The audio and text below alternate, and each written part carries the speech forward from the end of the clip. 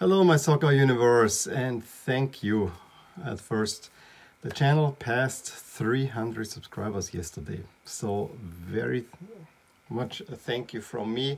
I'm glad you are a subscriber, that you can take some joy out of this channel. I actually wanted to shoot the video already yesterday, but with too much going on with work and also having many games to watch, the light is still going crazy. Well, to celebrate now, no new jersey. However, my wife printed some pictures for me. Let's have a look.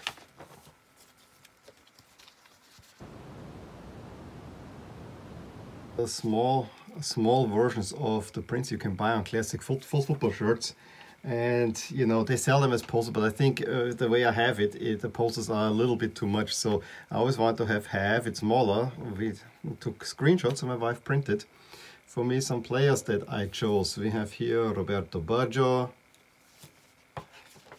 and Gabriel Batistuta, all favorite players of mine. We have Johan Cruyff,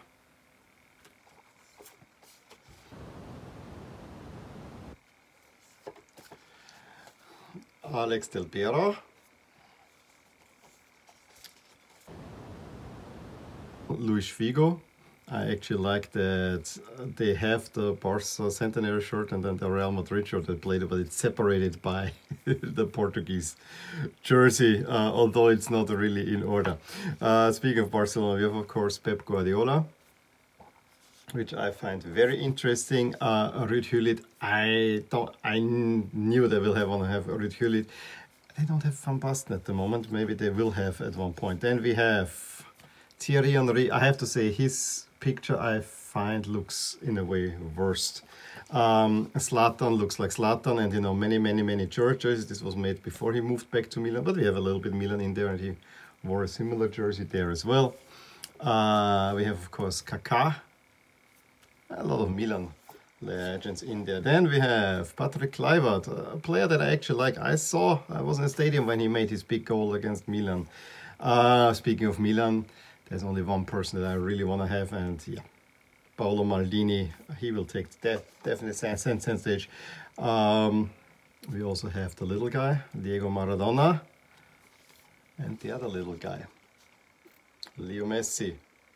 Interestingly enough, for Maldini they chose home and away jerseys, which actually makes sense because Milan always, you know, has such a love affair with the white jersey. For Messi they just chose the Blaugrana stripes. Then we have Andrea Pirlo, very interesting